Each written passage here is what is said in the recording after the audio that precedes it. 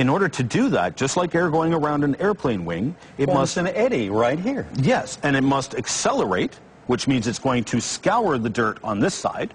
It's going to pick it up. As it joins back together on the far side, it's going to slow down, and it's going to drop the dirt. Well stated. So it's a powerful evidence of a flow.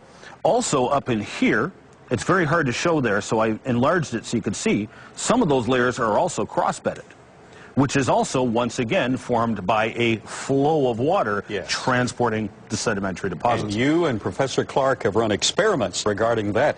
Yes. Now, what do you have here? Okay, we went up and actually molded the original tree with permission, and this is probably the only time we'll ever get to do this. In fact, the original plan was to mold the whole cliff, but when I got there, it was so unstable, I didn't want to win the Darwin Award and pull the whole cliff down on myself. And we're not in the process of destroying, we're in the process of preserving. And unfortunately, I don't think that tree is going to be there much longer. A couple of winters, and I suspect that whole cliff is going to come down and the tree, the fossil tree with it. Yes. So I'm very grateful we molded it when we did, because we may never got that chance again. And Neil brought me up there as well, and that is the reconstruction of it, complete with the sedimentary layers accurately depicted. This layer, as already shown. Curved with the cross bedding and the coal seam down below. Now, that whole area, I investigated. There was about 10 plants, not quite that big. Most of them were smaller. A forest. Yes, and but there was no roots. Now, at Joggins, Nova Scotia, where you can literally see 50 of these at any given time, a lot of those still have roots intact, sometimes with the rootlets stripped off. But in this case, I mean, I looked. I checked in the tailings, I checked in the plants. There was not a single root to be found anywhere. These plants were clearly uprooted and transported. Now, interestingly, this is Neil here.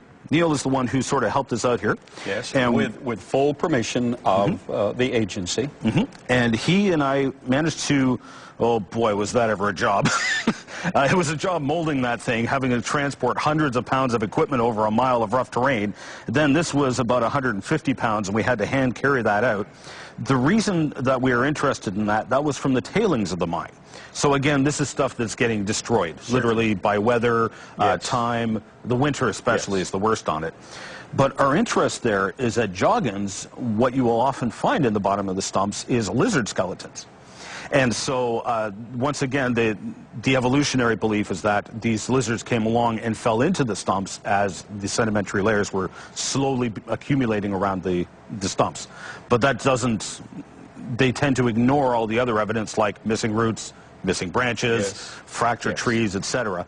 And actually, since these are hollow reeds, and any fissure that might form on the side in this disturbance flow would offer an opportunity for creatures such as lizards, also involved in that flow but still alive, to just find refuge, and when they did, they dropped to the bottom. We're going to have this spiral CAT scanned to see if there are lizards, and the plan is to do that very, very soon, if there are any skeletons left there. All right, in these closing moments, you have made a dramatic statement that has collapsed time. Let's take 1 minute and talk about these dinosaur eggs. We'll have to do it very briefly. Okay.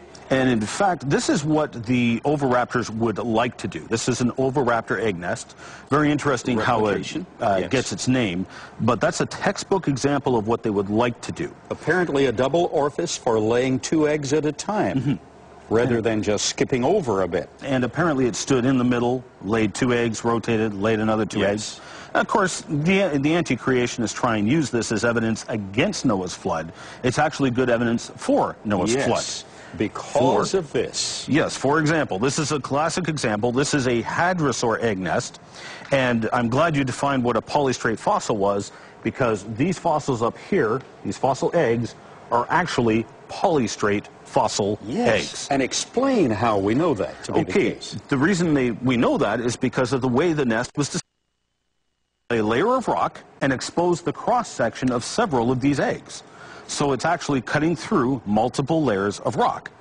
Now in this case, apparently the mud was rising around the ankles of the dinosaur as it laid its eggs, as each egg is higher than the last. Yes, and the mud is actually flowing in. So we're collapsing time. So those layers are often interpreted to be from 26,000 to 100,000, each little layer, 26,000 to 100,000 years apart, often geologically interpreted. But here we have a matter of minutes in the laying of the nest of eggs with the water coming in and the layers forming. We've actually collapsed time. Yep. Let's end where we began. We started with the explanation that among these fossils that have been misrepresented as being in our lineage, time has been collapsed to show that simultaneous with their existence, we have evidence of humankind, reflective humankind, large brain, totally man, living simultaneously with these creatures in the same general vicinity. Man has always been man. Man was created originally on day number 6 in the image of Almighty God. Since that is the case, man has a moral responsibility. I'd like to lead you in a simple prayer right now. Now that time has been collapsed to one biblical time frame, wouldn't you do the right biblical thing and pray to the God of creation? Pray this simple prayer. Dear God, as a reflective creature, I know I'm a sinner. I need Jesus Christ. Lord Jesus, right now, I open my heart's door to you. Right now, I ask you to step into my heart and live. Save me. Cover my sins with your blood. And I will serve you with all my heart for all eternity.